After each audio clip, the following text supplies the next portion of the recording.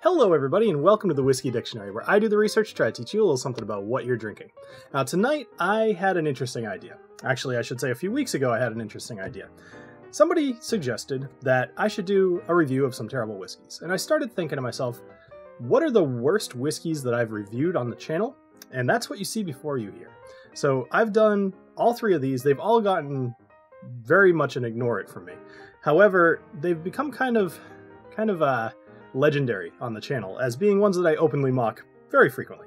So what I decided to do tonight, to try to give them all a fair shake, I wanted to try them all side by side and try to decide which one is the worst and which one is the best. So, in case you don't recognize the bottles, this here is the Proper 12.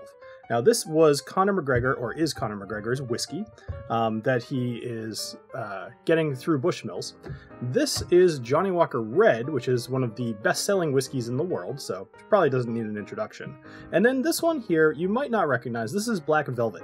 It's also an extremely well-selling whiskey. However, it's a Canadian whiskey, and it doesn't quite have the notoriety in the US as, you know, these two here. So, Canadian, blended Scotch, Irish. That's what we've got. They're all 40%. They all should be somewhat in the same ballpark. The price range on these, this is much less expensive. I think this is the most expensive, but that's mostly brand name. I want to say this is about $30. This size bottle here is probably about like 17 to 20. And then this guy is, I want to say like 13 or 11. So that's what we've got. So let's go ahead and pour. And, you know, I might want to let them sit for a minute to open up the complexity. Not at all. Alright, so there's the Proper 12. Here's the Jonnie Walker Red.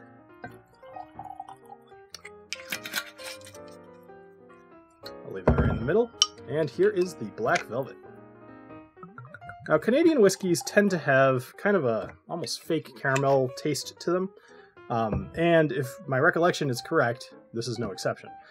As far as Jonnie Walker goes, this is a mixer. I'm going to be fair. This is one that's intended to be mixed. Nobody intends you to drink this straight. And that shows. But doesn't matter. Now this guy, on the other hand, this one had all the hype that it could possibly have about it, and in my opinion just kind of fell short. It was built to be a competitor to Jameson Triple Distilled. And when you consider the price points and generally what is in it compared to how long it's been around and stuff, there's just no way. There's no way. You can't compete with Jameson, first off. And second off, not with this. So, alright, let's go ahead and take a little taste here. Alright, so we'll start with the Proper 12. We'll start from the left, and we'll just kind of go to the right. Alright, so on the nose, there's kind of one thing that I remember from my video, and it's very much coming out now, although I will say it's a little bit more muted, is this smells like a black Sharpie. It's got that kind of potent, kind of sharp smell to it that makes you think that you're inhaling chemicals. It smells a little bit young, but it will. I'll be honest though, this does not smell quite as bad as I remember it, and I'm curious if anything has maybe changed, or maybe some of the barrels have sat around for a little bit longer. Maybe the juice that they're putting into this Proper 12 here is somewhat a little bit more mellow. But when I tried the original one, it was basically day of release, and it was pretty rough on the nose. So I'll give it some credit. This does not smell as bad as I remember. Doesn't smell good. Alright, I'm going to go to the next smell first. So this one is Jonnie Walker Red. Yeah, that one smells exactly how I remember. Basically gasoline, young, grainy, kind of just sharp and unpleasant.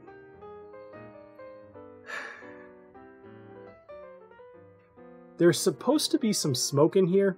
I don't get it. I really don't get it at all. If anything, it's more like tar, but just generally a very unpleasant nose. Like, whereas if you gave me a blind tasting and I smelled this, I would just say, like, that's a young Irish whiskey. This one, I would say, that might not actually be something that you're supposed to drink. Alright, let's go ahead and smell the Black Velvet here.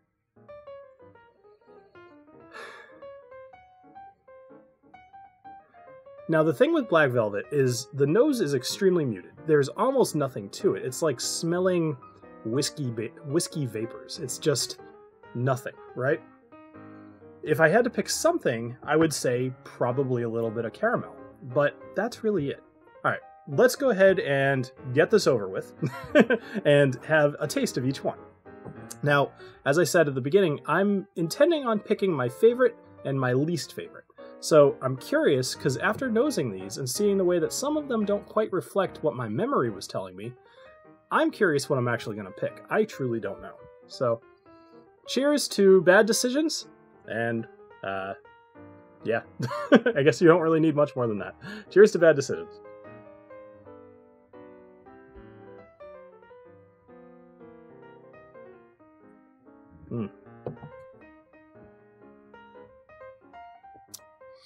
So,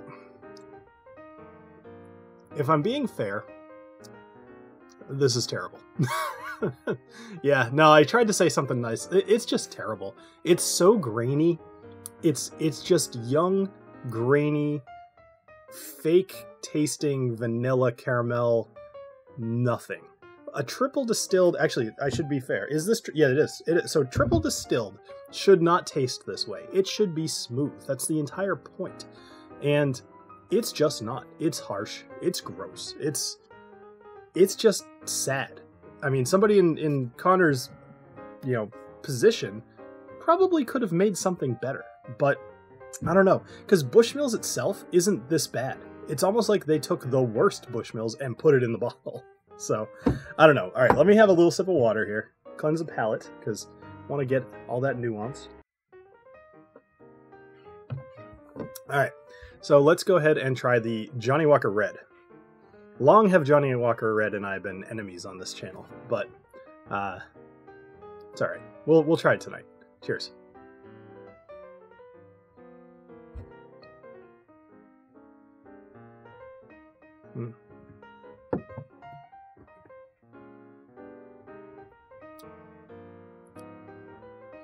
Did you ever think to yourself, why do I do what I do? That's kind of the feeling I'm having right now. Why am I doing this to myself? I don't have a good answer for that, other than I thought it might be fun. This does not taste as sharp as the proper 12, but it does taste pretty bad. I'm gonna be fair though. Off the bat, the front and mid palate are not so bad.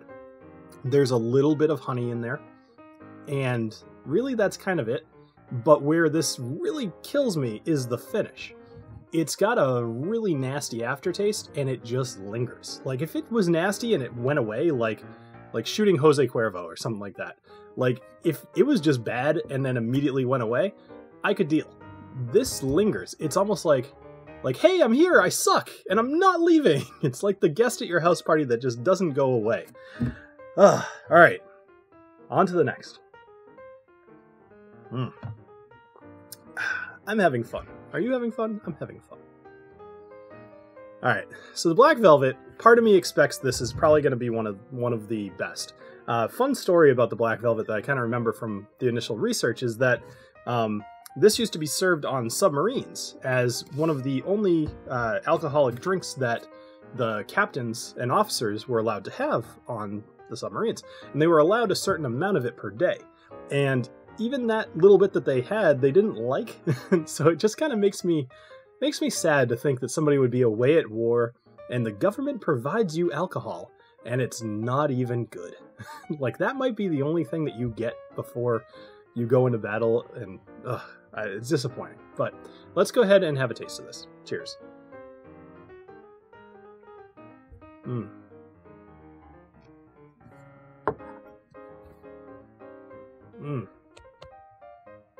Oh my gosh, that's so much worse than I remembered. Oh man, that's so bad. This is so much, like, I was reading through my notes of what I did the video on before, and I remember writing something to the effect of, the taste was mostly just bland. It wasn't even necessarily unpleasant. I completely disagree with my own review. Bill, either I've come a long way or I just have a bad bat. This is disgusting. Of these three, like, Easily the worst. That's awful. The front palate, the mid palate, and the finish are all just torture to my tongue. And honestly, I am probably one of the whiskey tubers who is the least bit snobbish about taste. Like, I can drink, other than Ed from Rocket Review, that dude's got me beat 100 times over, but like most whiskey tubers, we've developed a palate. I still enjoy crappy whiskeys to some degree. This is beyond bad. Wow. All right. I'm gonna have to take another sip though, because I just kind of ranted and I don't. Ugh. Let me see if I can get any taste out of here for you guys. Ugh. I don't want to.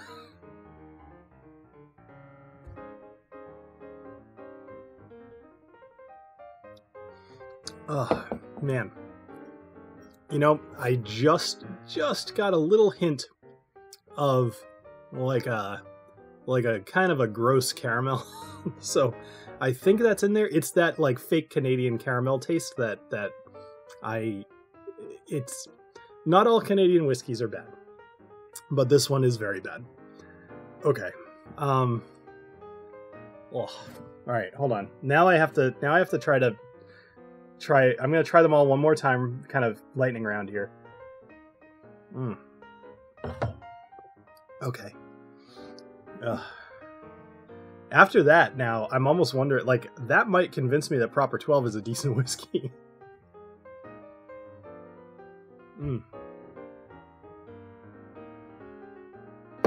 Man, no, even that cuts right through the black. It's almost like layering bad taste on top of other bad taste. All right. Okay. That has almost there's almost like a weird herbally-ness to the Proper 12. I think something like, is it mint? It might be mint. Yeah, it could be mint, or maybe like a sage, actually, which is weird. Maybe juniper berries, you know, something like that. Occasionally, obviously that's more of a gin thing, but occasionally I feel like I taste juniper berries in Irish whiskeys. But either way, definitely like spruce or I don't know, herbs. Let's just go herbaceous.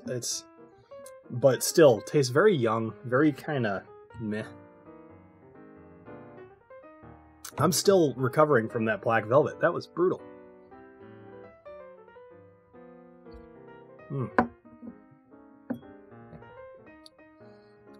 Jonnie Walker Red. Still gonna maintain.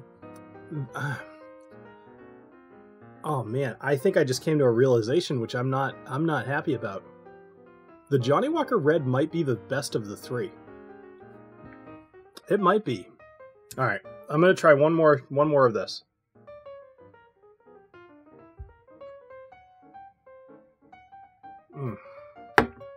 Oh man,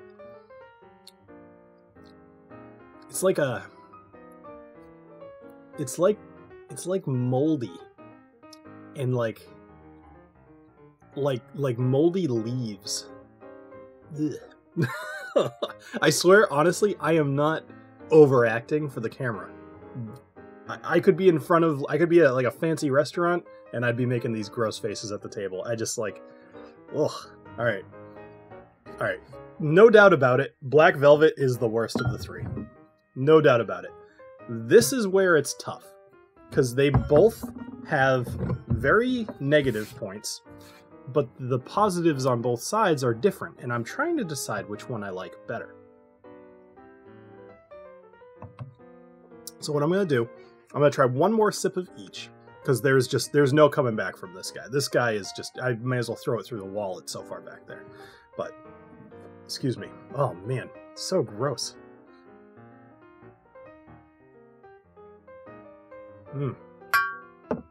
I feel like Sam from My Whiskey She Wines when she has a Isla.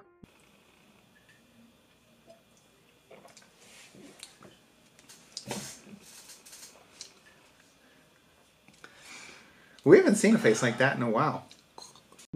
The faces I'm making. Oh, all right.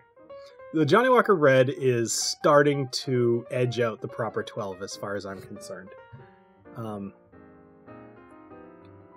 That's really bad for proper 12.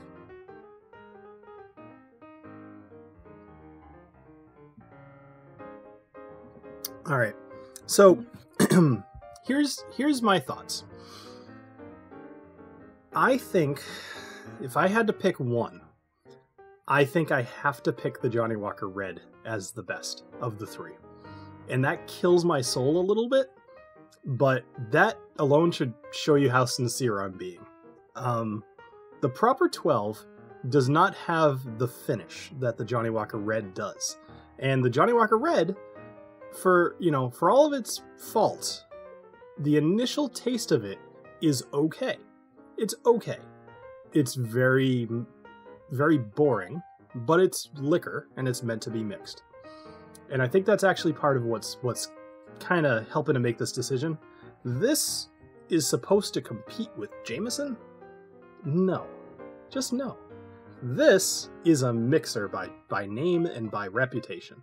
And even though I think if you mix this with some stuff, it would be okay, I think there's about a dozen things that you could pick in the same price range that would be better. Just look around. So, I am going to officially state that Proper 12 is second place, Jonnie Walker Red is in first, and Black Velvet is just under the table. It's just gone. Get rid of that stuff. All right, so thank you all for joining me here on the Whiskey Dictionary. I hope this was, I know it was a little different. I hope this was an entertaining video.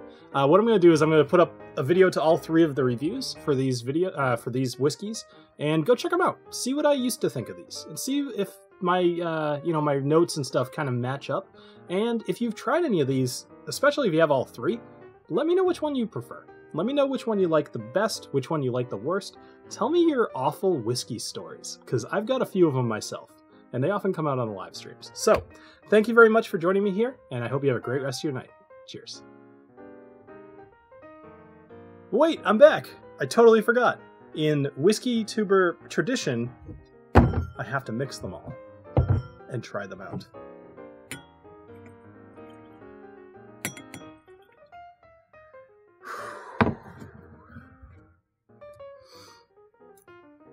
Consider looking at the Patreon. if somebody deserves a little assistance, I feel like I might have earned it this time. All right, cheers, guys and gals. Somehow it smells a little better. That's peculiar. Down the hatch.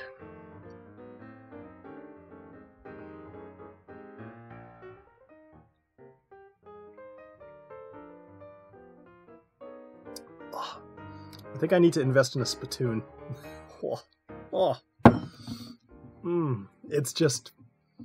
It's caramel and it's vanilla, and it's putridity. All right, I'm really gone this time. Cheers.